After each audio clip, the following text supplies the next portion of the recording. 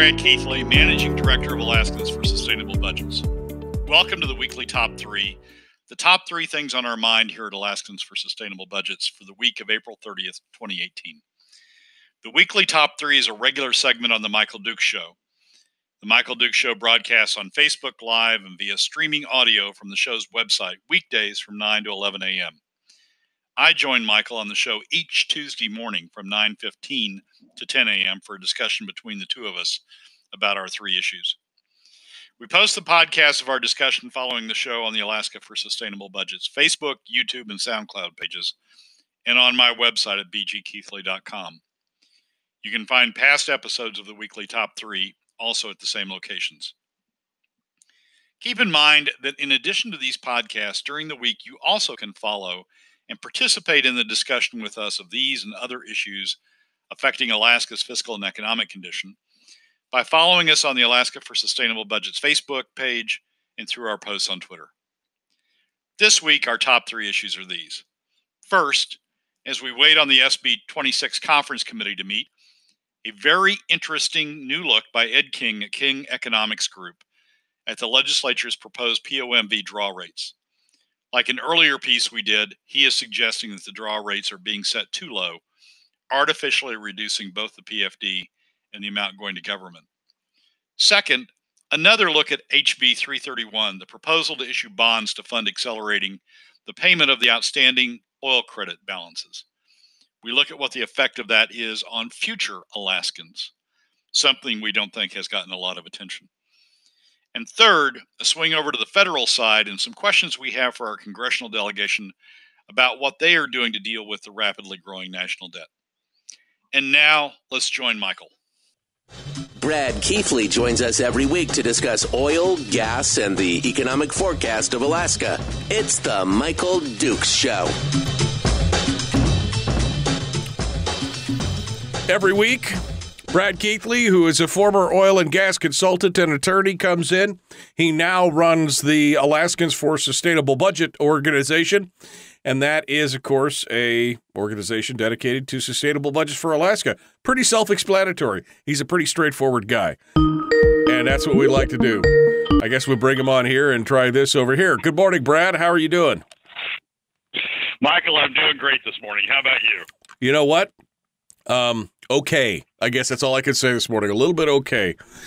Feel like somebody dropped a truck on me. Other than that, it's we're good to go. So let's get down to it. You've got your weekly top 3, and I think that there's no time to waste because we're down into it. We're down to the final days, and there's really a couple big things in front of us at the state legislative level. One, of course, and I think the big elephant in the room that everybody really is concerned about from a personal standpoint is SB 26, which deals specifically with the POMV change and potentially a change in our future permanent fund dividend payouts.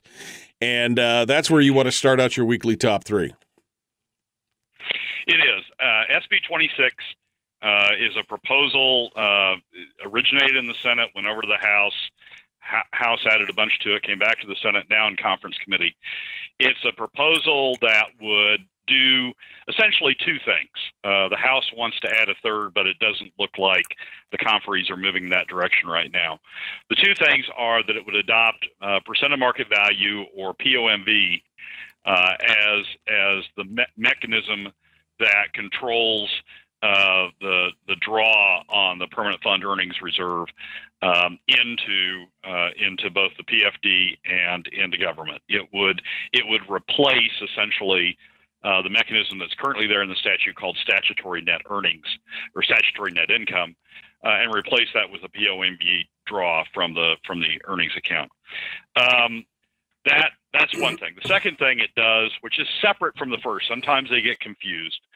But the second thing that SB 26 would do, coming from both bodies, is it would change the percent of the draw that goes to the PFD and goes to government from what's in the current statute. In the current statute, basically, the statute contemplates a 50-50 share, 50% of the earnings stream coming from the permanent fund going to the PFD, the other 50% going to government, but there's a portion in there that goes to inflation proofing. So actually government ends up with significantly less than 50% under the current statute. Both the House and the Senate changed that percentage. The House percentage is 33% to the PFD, 67% to government. And the Senate proposal is 25, as SB 26 originally came up, was 25% to the PFD and 75% to government. And then the third thing that the House proposed when they came back with their version of SB 26 was an income tax as an additional revenue measure to make up the remainder of the budget deficit that is there because of current spending levels. It doesn't look like the conferees are going down that direction. The indicators we've seen thus far, the request for limited free conference powers, which the conferees requested, didn't include the tax section, so it looks like that's likely to be stricken. So the real discussion going on right now appears to be about the first two. Do we go to a POMV? And there's a sub-question inside that one, which is what's the percent we use of draw? And then the second is how do we break that? How do we break that apart between the permanent fund dividend and government? Let's talk for a minute about POMV, because I've been very leery of this idea. This is actually part of the idea that was floated back in 1999 that went in front of an advisory vote of the citizens of the state, and it was voted down 82%, with something like a 67% voter turnout. It was voted down like 82.5% by the people. I've been very leery of a POMV in part because of that. But you've said this really kind of plays into the POMV change itself is not a bad thing, that it kind of plays into the Hammond 50-50 plan. But the question, of course, the devil's in the details of getting it to the right percentage points. Am I right? Am I reading your take right on this? No, you're exactly right. POMV is really just another way of doing inflation proofing. The way the current statute handles inflation proofing, and inflation proofing is the amount that you leave back in the permanent fund each year to account for inflation. So there isn't the amount that's in the permanent fund doesn't decline due to not grow. It doesn't decline as a result of not growing to keep rate with inflation, if that makes any sense. The way the current statute does it is on the government's 50% side, there's 50% going to the PFD, but on the government's 50% side, the statute requires that a portion of that 50% be redistributed back into the permanent fund corpus in order to keep the corpus whole for inflation proofing.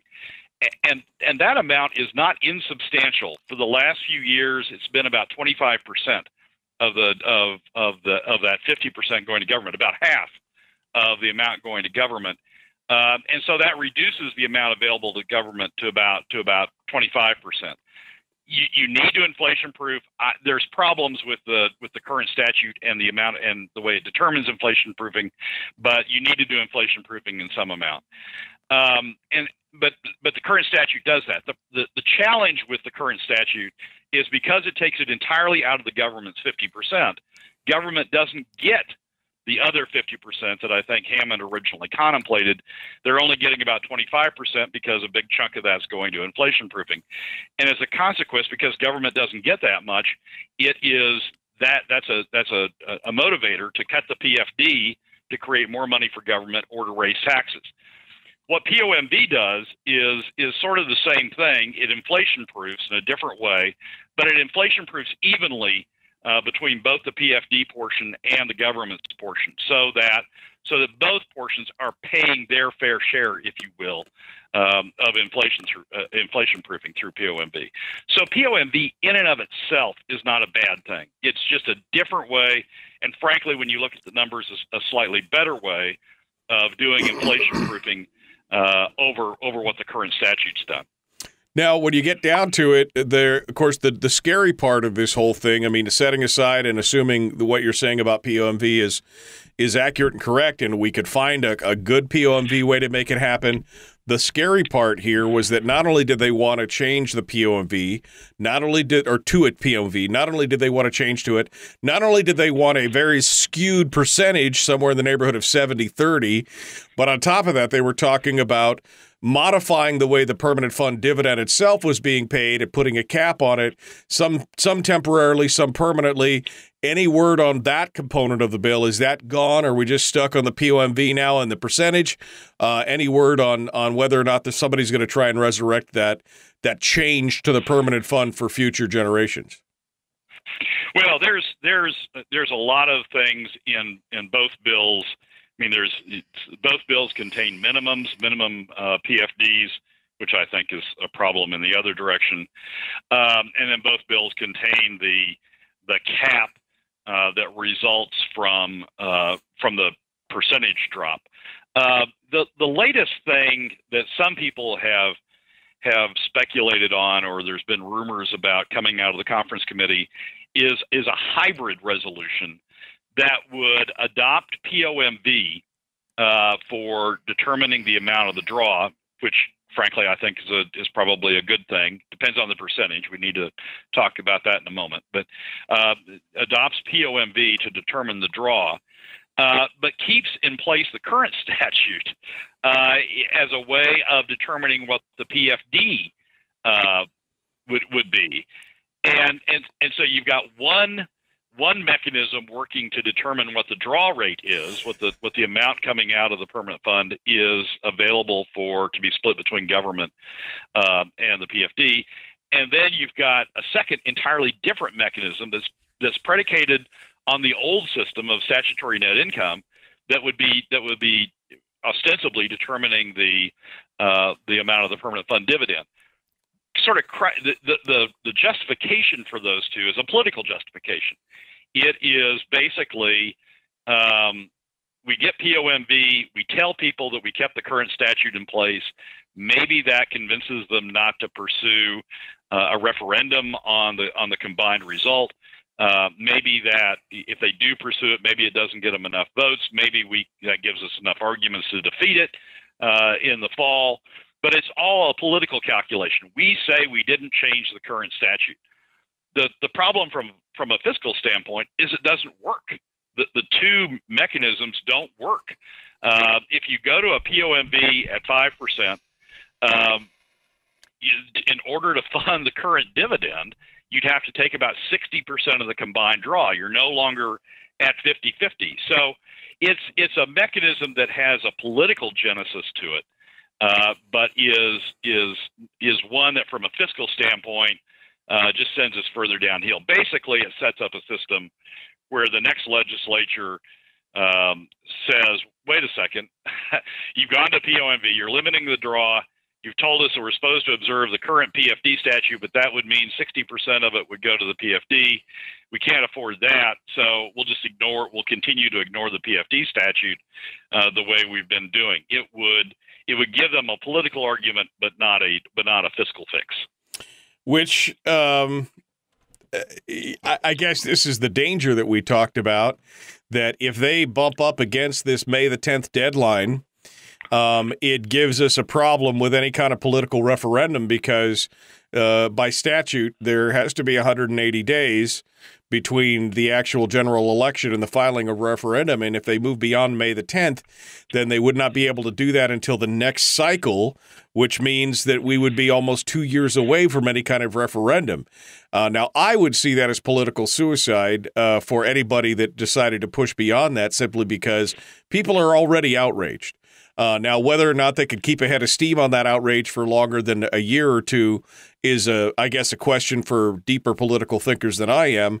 But I think it would be a mistake. I think the backlash in this election alone might be enough to dissuade them from that. What are your thoughts, and are you hearing anything different on that? Well, that's the reason, frankly, that this hybrid is showing up. I mean, I think there has been a lot of pushback on the PFD. I think there has been a lot of outrage, a lot of comments, emails, calls to the legislator, to various legislators about that. And I think that's the reason that they're coming up with this hybrid that would permit them to say, well, we didn't change we didn't change the PFD statute. It's still there the same way it's always been. We just tinkered with the way in which we calculate the revenues coming in, right, coming out of the permanent fund into the general fund. But we didn't change the ultimate statute. And, the first argument would be there's nothing to have a referendum on. We didn't change the statute. Statute's right there. Look at it. Still there in the books. We didn't amend it. But that would not stop anybody from putting a referendum, though, on the POMV change, right? Because that's also in statute. That's right. But you've got to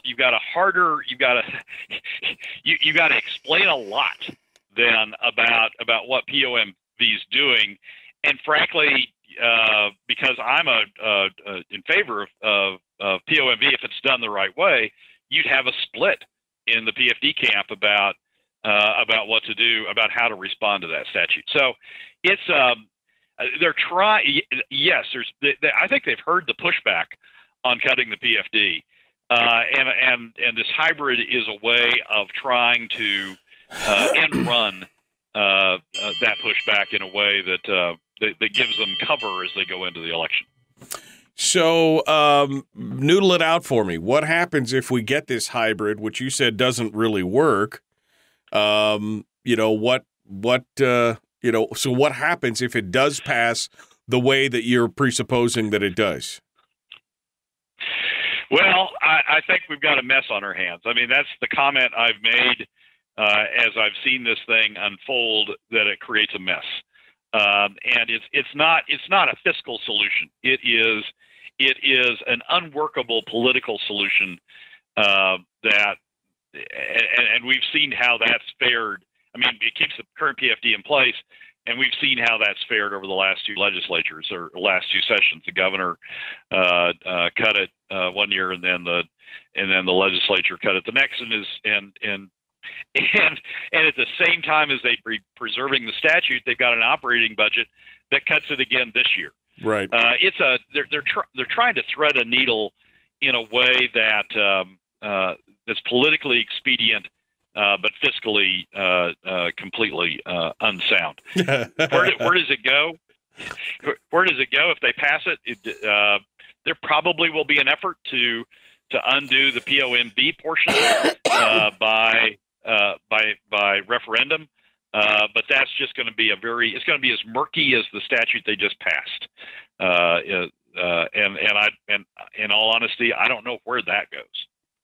Well, I mean, this is the fiscal irresponsibility seems to have been running rampant in the legislature.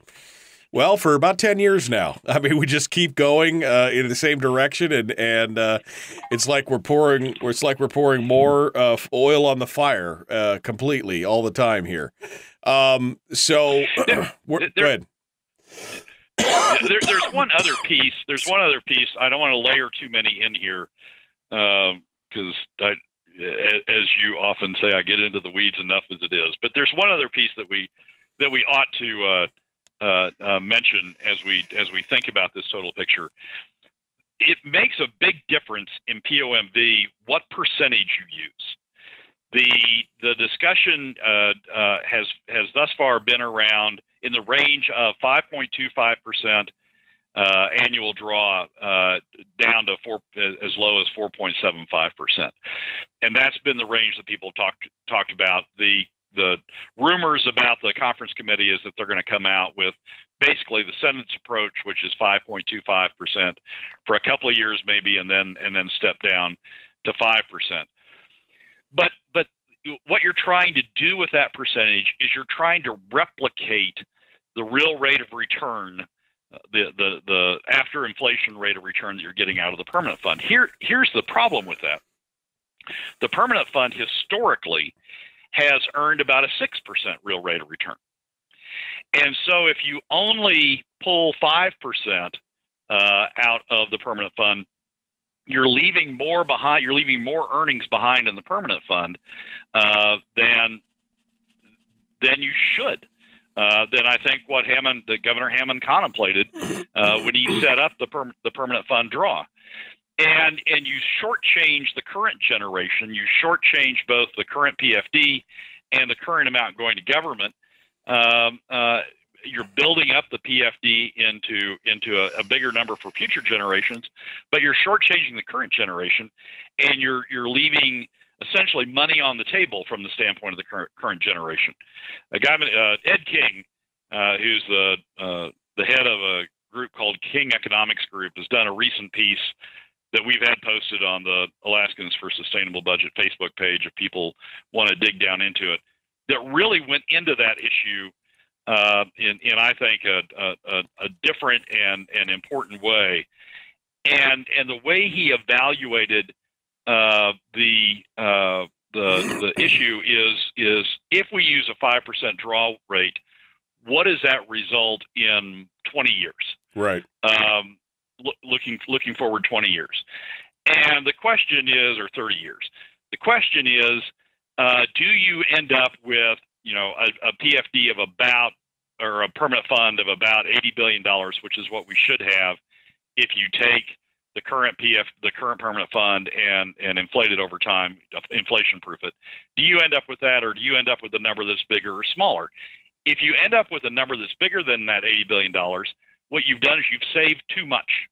You've not drawn as much as you could, and you've shortchanged the current generation. If you end up with a number smaller than $80 billion, and roughly that amount, you've shortchanged the future generation. You've drained more money out currently than you should, and you've shortchanged the future generation. He did an analysis of where you end up, both under the current law and SB 26. And under SB 26, his analysis was that in 30 years, 40 years, we end up with a permanent fund value of $200 billion, inflation adjusted, compared to the 80 billion, which is roughly where we should be. And so what that tells you is we've way oversaved. That the permanent fund has earned a lot more over that time frame than has been distributed out in permanent fund dividend and in earnings. That the 5% draw rate that he used in doing this analysis is too low, and you've shortchanged the current generation. So there's another issue that the conference committee is not getting to, but frankly, it's an issue that we'll be talking about once the conference committee comes up with something and publishes it. It's an issue we'll be talking about whether we've got the POMV rate right. If we don't have it right, if we set it too low, or if we set it too high, if we don't have it right, we're shortchanging one generation or the other. And it's really, especially as we look at it from the current generation, if we shortchange this generation, what we're going to do is we're going to cut the PFD more than we need to. We're also going to shortchange government on what its share of the earnings should be, and that's going to increase the pressure on cutting the PFD further or on going to taxes. So it's very important to get this number right. And the analysis, this is a great analysis, and it's a great analysis tool that Ed King has developed. What this analysis tells you is that we are not at the right number. Either the House nor the Senate is at the right number as they're going through the current considerations. And so, as people would like to say, "All right, Mr. Smarty Pants, so what is the right number?" That's the question. No. We did an analysis a couple of weeks ago and looked at the historic rates of return, real rates of return. From the permanent fund, and found that regardless of whether you use an average of the real rate of return from the beginning of the fund, or 25 years, or 20 years, or 15 years, or 10 years, or 5 years, the average rate of return that the permanent fund has earned, real rate of return, is in the neighborhood of 6% plus, like 6.25%. So that's historically what the permanent fund's been able to earn. People use 5% because they like to be conservative, and they like to say, well, there might be years when we're down or years when we're up. Well, when you look at the array back over multiple years of what the permanent funds earned, yes, there's been years it's been down. Yes, there's been years it's been up. But the average over that time has been a little bit above 6%. So a percent on $60 billion, that is, $600 million. That's $300 million that we're shortchanging the permanent fund, and shortchanging government and leading government to think they need taxes or permanent fund dividends. So I think the right way to look at this, as we did in this piece a few weeks ago, is to look at it on a historical average. Ed looks at it a different way, and he comes to around 6% also. That's the number that I think we ought to be looking at.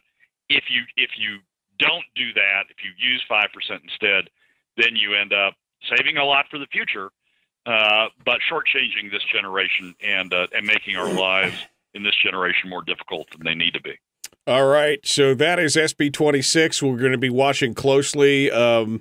What kills me on this, Brad, is that, and I had this whole rant yesterday about the fact that they're holding all these things behind closed doors. There's really been no substantive discussion in the public eye, no transparency, none of this. I mean, what we had here was a deeper analysis of POMV and the changes and challenges under SB 26 than anything we've had from the legislature themselves. There's really been almost no discussion on this as a whole, especially in the conference committee. And hopefully we find some way to minimize the damage of what they're about to do. And I don't know if we can or not, but that's the big point. That's talking point number one, which leads us over to the other thing, which, of course, is the legislature is very good at this, and that is, of course, kicking the can down the road.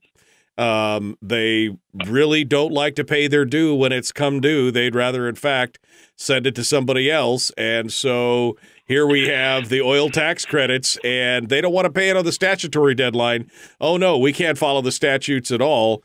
What they want to do is bond and borrow money to pay it all off at once and then kick those payments down the road for future generations. This is rife with problems. I mean, I could see it just as a consumer how that might not be a good idea. You've got some deeper analysis on it, though. Well, so the theory behind that is, look, these credits are going to result in additional oil production, we hope. And so let's kick the payment on these credits down to the time that we have additional oil production and additional revenues that result from that. The problem with that's two things. One, the revenues aren't as high as they're trying to tell themselves they are, at least not according to the Department of Revenue's projections. The revenues down the road aren't as high as they are trying to tell themselves they are. But two, we've already done that once, and that we've done it with PERS and TERS. The way that we resolved PERS and TERS back in 2014 is we did two things, and this was to make the costs look smaller in the current day, so we could spend more on other things, particularly capital budgets, spend more on other things instead of spending it on putting money into PERS and TERS. And so what they did is they took $3 billion out of the Constitutional Budget Reserve and they transferred it over to PERS and TERS. Okay, that's sort of a big chunk of advance payment. Got that, and that's fine.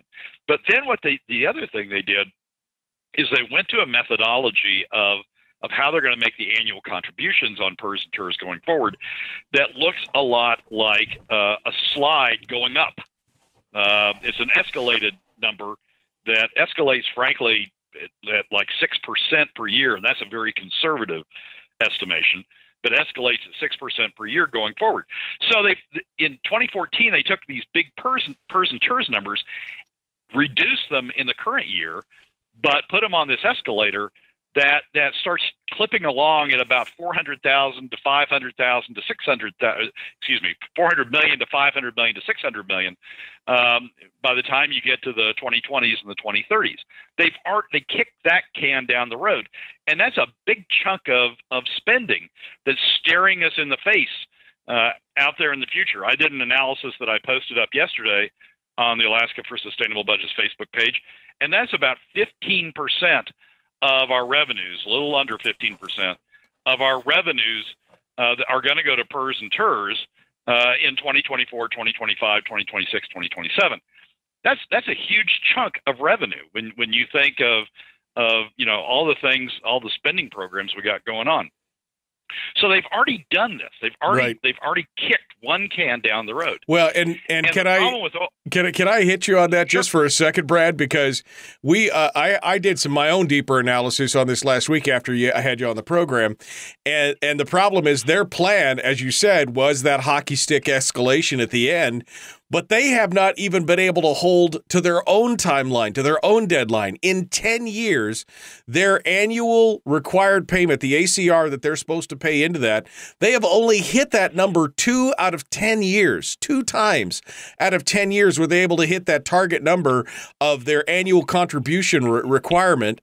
And that, I mean, they can't even do it now, and they want to kick it down the road further. They ignore the statutes when they feel like anyway. It just seems like this is just, again, pouring gasoline on the fire. Yeah, it's that number. The number we're looking at, staring at in the mid-20s is very conservative. A reason for that, one, as you're just talking about, a reason for that is it assumes that the investment fund that they've built up that's supposed to be generating returns to help pay for these, pay for the PERS and TERS costs, is going to generate an 8% return. The investment fund has not done that. I mean, that's what you were just talking about. The investment fund has not generated those 8% returns. If it doesn't generate those 8% returns, we have to up the annual contribution to make up for that.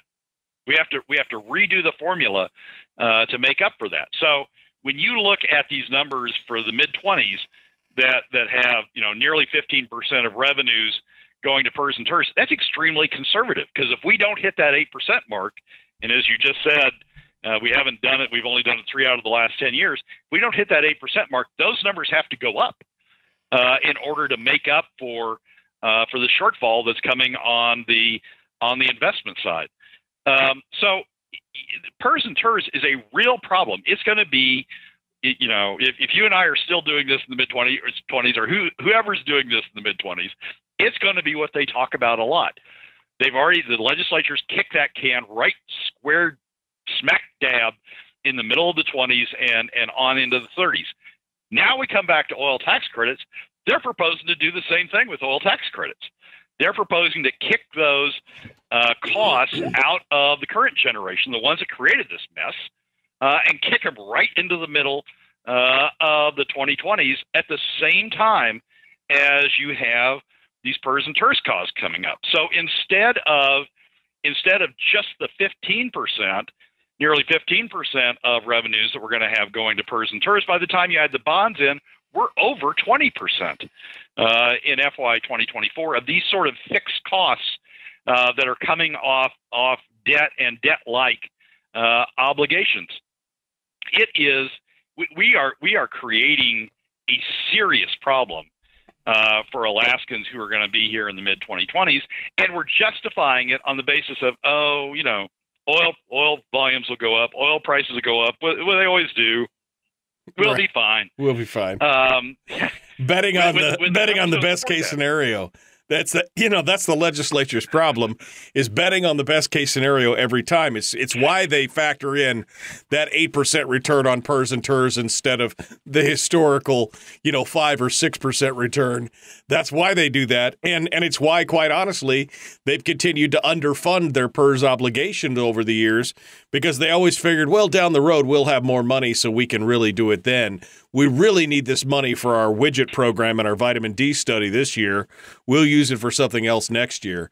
And that's that kind of thinking has gotten us right to this situation. I mean, it is the spending that is taking us there, and it's what's driving everything that we're talking about. Well, Michael, it's worse than that. They're not betting on the best case. They're betting on more than the best case. I mean, the 20%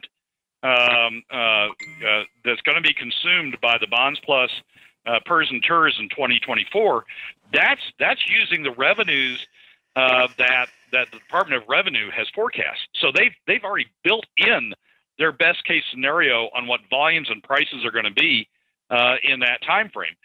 They're trying to justify this on the basis of it's going to be even better than that, but they're not forecasting. They're not forecasting the volumes that it takes to be, or the prices that it takes to be better than that. So it's just it's very wishful thinking. It's just another example of what's gotten us into this situation in the first place.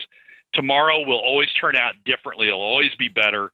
So we can afford to spend it now, or in the case, we can afford to kick the can down the road into tomorrow. So it's what's gotten Alaska into the problem it's in, as we'll talk about in a second. Is what's gotten the U.S. into the problem it's in. We are not thinking through the consequences tomorrow of what we're doing today. And when we try to make today a little bit better, a little bit easier, a little bit less spendy, we're just accelerating the problem that Alaskans in the 2020 timeframe are going to have to deal with.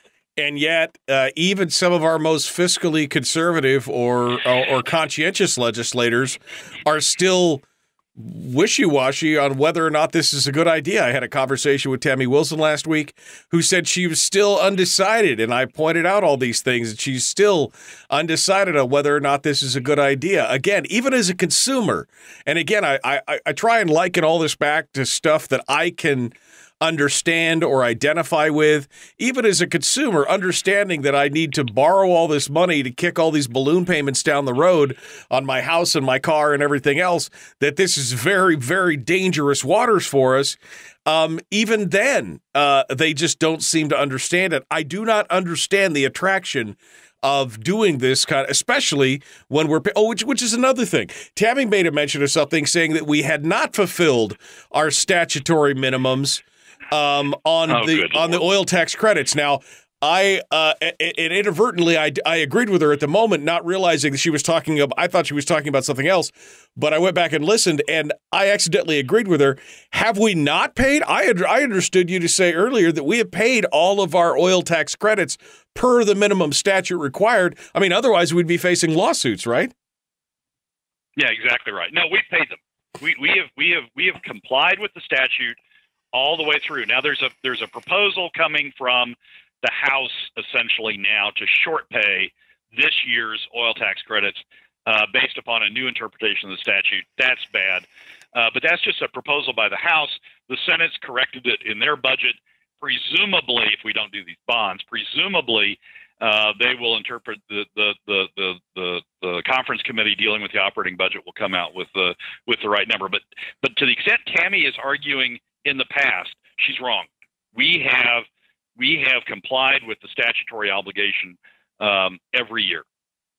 Yeah, it's I find it hard to believe that they continue to even question whether this is a good idea or not. Again, as looking at the numbers that you're talking about and understanding it, even from a consumer standpoint of saying, let's kick all this debt down the road and be and have to pay for it in 20 years in huge amounts. I mean, if I had to pay 20% of my overall income to some large debt all of a sudden out of the blue, I mean, I would be in full-on scramble mode, and I would be avoiding it at all costs if that's what I could do, let alone my regular living conditions. To have another 20% on top of it, it makes no sense at all.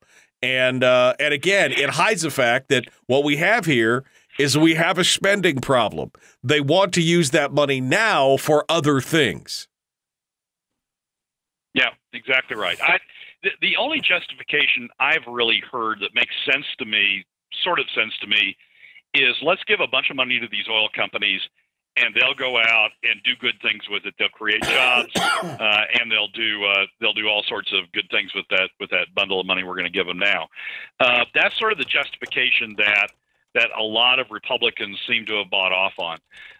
But there's two problems with that. Is one, that's not what the statute. That's not the agreement we had with the oil companies back in 2007 and 2008 when this program started.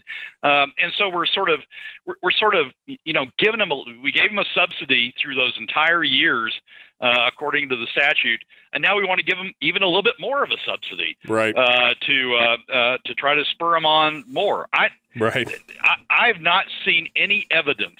I've seen a lot of arm waving and claims, but I've not seen any evidence that giving them this pot of money now is going to result in additional revenue to the state or have a payout to the state that's any better than where we're otherwise going to come to if we adhere to the current statute. People talk about jobs, but we're taking jobs out of the economy through PFD cuts. We're not looking at this on an apples and apples basis. Right. But the big problem to me is by paying them a bunch of money now, which again doesn't seem to. I see no evidence produces any results. Paying them a bunch of money now, what it does to the 2020 time frame, what it does to Alaskans in 2020 is just unconscionable. So to me, this is a litmus test vote on fiscal conservatives. If you truly believe in the principles of being fiscally conservative, then this generation pays the mess it got itself into, pays it out according to the statute. And then by the 2020s, we let them deal with PERS and TERS, which we've already kicked into that time frame. If you're just a wishy-washy fiscal conservative, you say, oh well, magically, we're going to get more oil out of this, and so let's just kick all these costs in the 2020s, and they'll figure it out. The combination of PERS and TERS and the oil tax credit bonds, we'll let them figure out what to do with it. It is not fiscally responsible to do that. There's not a good fiscal case there's not a demonstrated fiscal case for why that makes sense. The only thing it does is kicks the problem down the road and lets people avoid confronting it now. That's not the fiscally conservative thing to do. In the chat room, James says the legislature ignoring statute while expecting us to follow the statute is starting to look like a sick Saturday Night Live skit. And then Harold says rational people generally lower costs over time, which actually is a great segue into our final topic, which kind of tails into our last topic, which is, I mean, come on. We understand that when the stuff is sick, we need to, give it medicine. We need to, if we see these train wrecks are coming, we start to apply the brakes. We don't keep pouring the coal to it. And unfortunately, as I said earlier, it's monkey see, monkey do. The Alaska legislature has now fully embraced the stupidity of the federal government in this idea that we could spend whatever we want, we'll generate the revenue somewhere or borrow the money or do something. And that now is leading us to be the only country in the world. I mean, we're number one again, but now in a way that we don't want to be, we're number one in debt moving forward over the next 10, 15, 20 years. We are at a national debt level. There's all sorts of. We publish a factoid a day on the national debt. We publish one on the PFD, the consequences of PFD cuts. We publish another one on national debt. And there's by all sorts of standards, we are putting ourselves in a deeper world of hurt. There was a editorial in the Anchorage Daily News last week. The title of it is "The United States is Mortgaging Its Future," and that focused on a recent study by the International Monetary Fund looking at a broad range of countries and how they're dealing with their debt load. Every Western economy is reducing their debt during this period of economic growth, during this relatively strong economic period that we're in. They're reducing their debt levels. The United States is the only country in that entire list, the only country that is increasing its debt load, and the United States is doing it at a faster clip than most of those countries did, even when we were down in the depths of the recession. One figure that came out yesterday is just staggering. We've got a roughly $20 trillion debt, right? Right. Since the beginning of the republic to right now, we've built up a roughly $20 trillion debt. In the first quarter of this year, the first fiscal quarter of this year, the first 3 months, the Treasury went out and borrowed an additional almost $500 billion, almost $500 billion in additional debt in one quarter alone, to layer on top of the $20 trillion that we've already got. Yeah, that was the day that, when we tripped over the $21 trillion debt mark, which was a milestone, which was so underreported, it's astonishing. The Friday before we tripped over, just the Friday, we borrowed $97 billion on a Friday, and the following 5 days after we tripped over $1 trillion, we borrowed another $300 billion after we tripped over the $21 trillion. So in just 5 or 6 or 8 day span, we borrowed $400 billion, and they're already talking about multi-trillion-dollar deficits per year moving forward, $1 to $2 trillion per year moving forward. Brad, I love tax cuts as much as the next guy, but what this does is that, again, it masks the symptoms. It's like taking Advil for cancer. You've got a problem, and the problem is an addiction to spending, and nobody wants to be the bad guy to say, we've got to stop.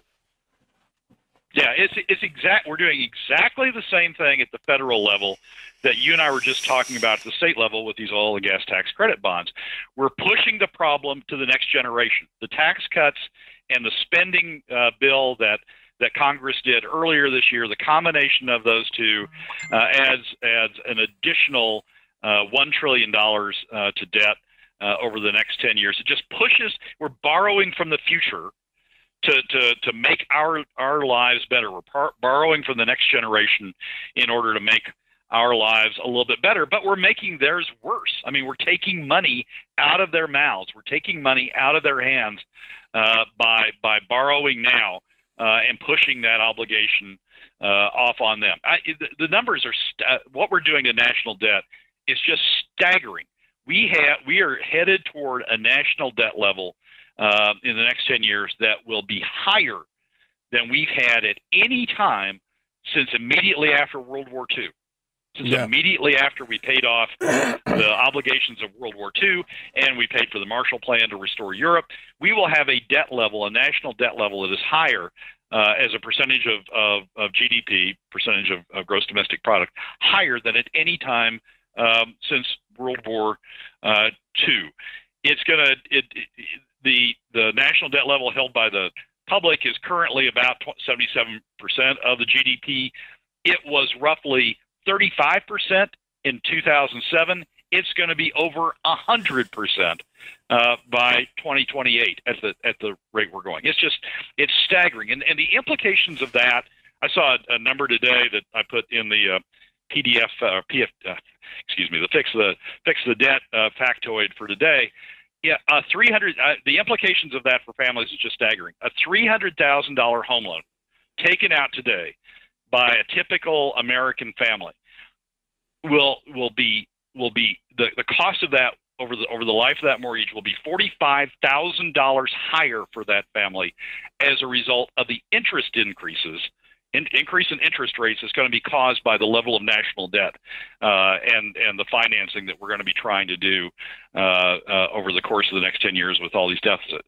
$45,000. The mortgage is going to be cost of the mortgage is going to be $45,000 over the life of the mortgage, higher to that typical family as a result of the national debt. And there's just all sorts of statistics about what we're doing to ourselves.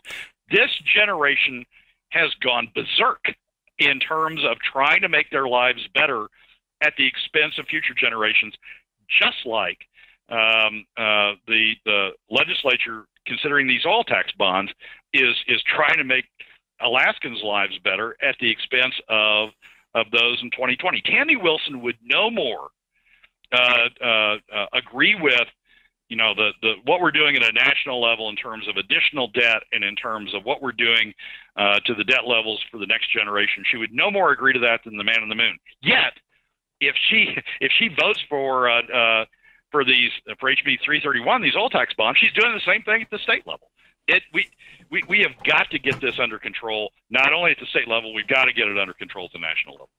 Well, and I think, this doesn't even take into account some other factors, which I've touched on in the show in the past, and you and I really haven't discussed, but things like the change in the petrodollar now to the potential challenge of the petro-yuan, inflationary measures and things if the United States dollar stops being the world reserve currency, and many other factors which could cause inflation to go berserk. There are things out there that are truly scary from a fiscal standpoint for the United States. As you point out, personal debt in the United States is we got 2/3 of the people in the country living at 120% of their income level every year. These are terrifying numbers. And again, it's monkey see, monkey do. We have got to get a grip on this, or there will be a reckoning, and it is not a reckoning that it will make Zimbabwe and Weimar Germany look like a walk in the park if it's all said and done, but nobody seems to be learning those lessons. Yeah. People respond to that saying, well, that's too pessimistic. But you look at these numbers. I mean, we've never tried this before. We've done higher wire acts in this country before in terms of debt levels and in terms of interest costs, but we've never done this before. We're now talking about interest costs that will exceed in the next 10 years. We're talking about interest costs that will rise to a level. This is dead money. This is money that we're paying on debt that we've already issued. We're not getting any bigger bang for the buck. It's interest. It's largely going, a big chunk of it's going to foreign governments, including the Chinese, who hold our debt. The interest costs alone in the next 10 years will be greater than defense spending and greater than discretionary domestic spending. Right. We're talking about huge numbers. We're gonna match the defense spending in 5 years. 2023 is what the CBO says. 2023 will be spending more on interest than our entire military budget. And this is not like we spent it on an infrastructure project that pays back over the course of decades. We're not building dams and roads and highways. We are paying down debt on widgets that we already bought. Yeah, so it's a huge problem looming ahead of us. Sometimes we in Alaska think, well, what can we do about it? I mean, we're you and I are just sitting here, two guys sitting in South Central Alaska. What can we do about it? The Alaska delegation, Congressional delegation, actually plays a fairly central role in this. Senator Murkowski sits on Senate Appropriations, which is the committee that decides spending levels, and Dan Sullivan sits on Senate Armed Services, which is driving the military budget. And the military budget, frankly, is part of the problem here. They are well positioned to play roles in trying to get this problem under control. My hope is they will start talking about the problem. When you look at the press releases from Sullivan and the press releases from Murkowski, they very seldom mention this issue. Both of them voted for the tax cuts that are a part of the problem. Murkowski voted for the final spending bill, and both Murkowski and Sullivan voted for the preliminary spending bill that made the problem even worse. They really, they're thus far they aren't dealing with it, but hopefully they play a key role in it, and hopefully through conversations like this and other conversations in Alaska, we can begin to get them engaged in being part of the solution instead of part of the problem. Well, we've got to do it, and I think as I've often said, we have to take this a step at a time. We have to, fix it we have to fix ourselves first, then our cities, then our boroughs, then our state, and then maybe, just maybe, if we do that, if we get ourselves right, we can help get the national level right. But until we do that, get out of debt, stop spending more than we earn, convincing our cities and our boroughs to do the same, to be responsible with their spending, to stop taxing people out of prosperity, then we can maybe have a shot at fixing the national stuff. But until then, again, it's just monkey see, monkey do, and that is, I think, the crisis, the tipping point for everything that we're talking about right now. Final thoughts, Brad Keithley. Well, I like your change, your principles of change. We got to change the players. We're into this situation because of the players we've got, and we've got to change the players in order to change the outcome. If we don't change the players, then we're going to be into the the 2019s or the late 2010s and the early 2020s, and this problem is going to be going deeper and deeper and deeper. And just like now, where we're saying, oh, God, we could have corrected this. If we could just go back to 2012, we'd do it differently. We wouldn't be in this shape. We wouldn't have to cut the PFD. Boy, if we'd only just seen it back then. Well, we're seeing it right now. So change the players, get it under control, or we're going to be talking about this even deeper from the hole in the early 2020s. Brad Keithley is with Alaskans for a Sustainable Budget. You can find them on Facebook. I've posted links to the various news articles we talked about today on the program inside the chat on Facebook. You can find it there, and, of course, subscribe to his Facebook page to get his daily updates as well. Brad, thanks so much for coming on and joining us. Appreciate you being part of the Michael Dukes Show today. Michael, thanks as always for having me. Well, that's a wrap for another week's edition of the Weekly Top 3 from Alaskans for Sustainable Budgets. Thank you again for joining us. Remember that you can find past episodes on our YouTube and SoundCloud pages, and keep track of us during the week on Facebook and Twitter. This has been Brad Keithley, Managing Director of Alaskans for Sustainable Budgets.